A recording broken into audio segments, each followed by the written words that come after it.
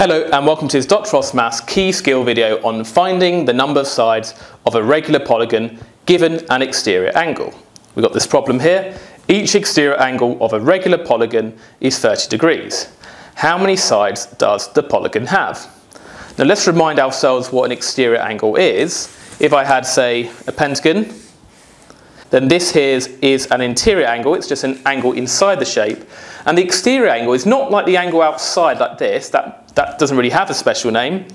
It's the angle between an extended side of the shape. So we extend one of the sides out, and then we find the angle between that extended side and another side. So that would be an exterior angle of the shape.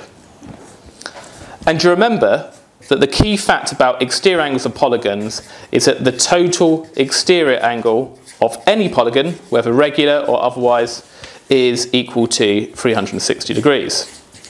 And that means if we wanted to find each exterior angle of a regular polygon, well, because this has 5 sides and it will have 5 exterior angles at each of the corners, then we do 360 divided by the number of sides. So we've got to think backwards here. When we do 360 divided by the number of sides of the polygon, that gave us an exterior angle of 30 degrees. So 360 divided by the number of sides is 30. Well, 360 divided by what is 30? Well, we could get that by just doing 360 divided by 30.